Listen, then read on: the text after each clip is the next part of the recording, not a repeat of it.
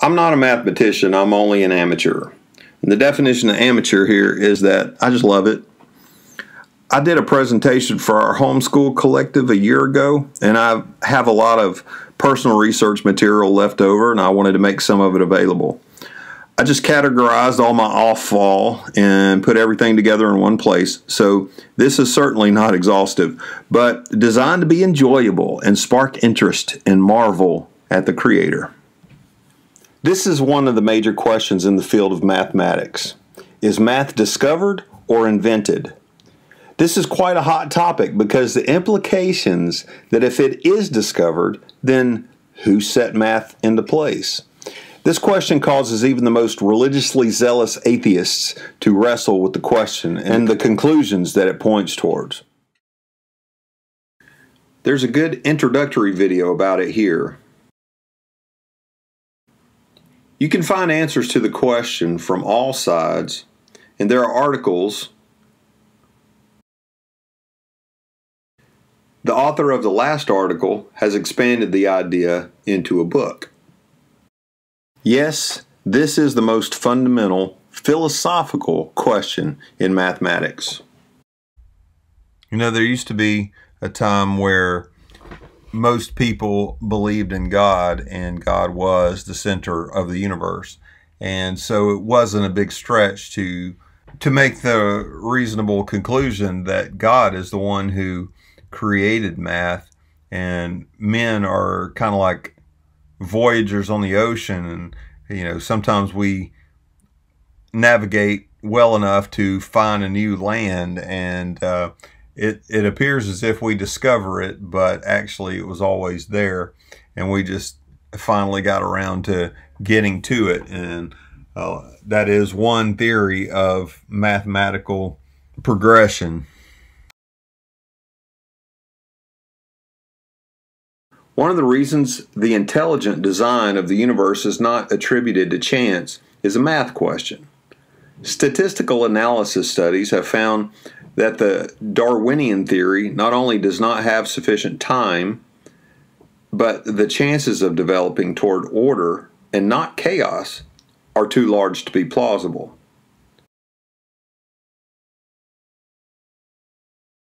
How many is this? Most people say 10. Our math in our day and age is based upon tens. We have a 10 base program, but could you believe that this is 72? The Sumerian counting system, when you hold your hands up, is not 10, but it's more like 60. Your thumbs are used as counters. Your left hand is to keep up with single numbers, and your right hand is used to keep up with your tally. So you can use your fingers to count to 12, and then you put your thumb down, and when you get to your multiples of 12, you stick your other fingers up. That's Sumerian counting method. And it started in Sumeria over there, Mesopotamian basin, and we also have representational number counting, where you make a shape and add to the shape, and another interesting way to count. Here's a sample of it found upon a rock. The Hebrew alphabet, the language of the Old Testament, the scripture writings in the Bible. Each letter represented a numeric value, and a lot of languages do this, but Hebrew is one of the prominent ones that do this. And within their language, they count their chapters in the scriptures, for instance, with Aleph, Bet, Gimel, instead of a 1, 2, and 3, because that is their number. That's actually their counting system. So this is a sample of that.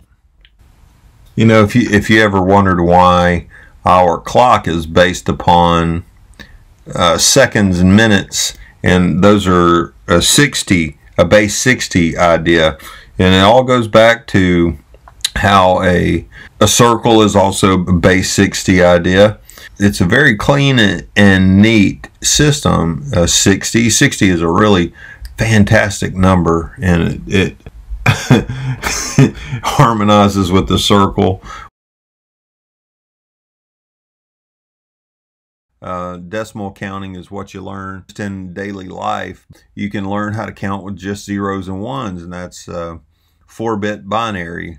You know, a bit being 4 places, and each place has a numerical representation. 15 is the highest you can go with 4-bit binary, and then when you get to 16, you got to start over again. And you know, that's basically how computers work, is on that part, that concept of, you know, your basic machine languages that only use numbers, and further than that only use zeros and ones. Once you get to 16, you go up to the next set of bits, and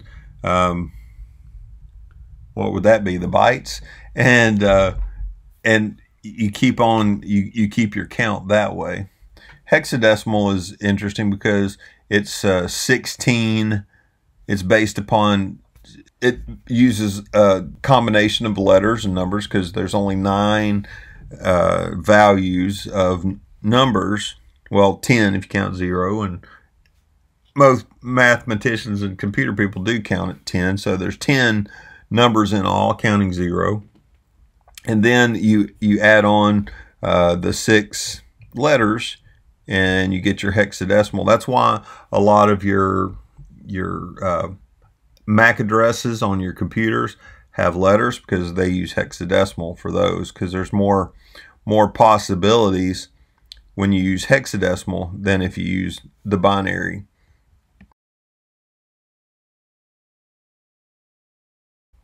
One concept that I've really clinged on to, I've even applied it to Bible interpretation theory, and that's fuzzy logic. And fuzzy logic is a real cool thing to look into, because when a precise yes or no answer or a precise number can't be the answer, but it's got to be somewhere in between, and you know, fuzzy logic has all kinds of different applications in our modern world. It's kind of it's a language that really fits well for abstract ideas or imprecise data points. So that's it for my video on math philosophy. It's just some of the off-fall that I had from the presentation, and I really like learning about it. If you have anything else to add, just comment or get in touch with me, because I'd like to hear about it.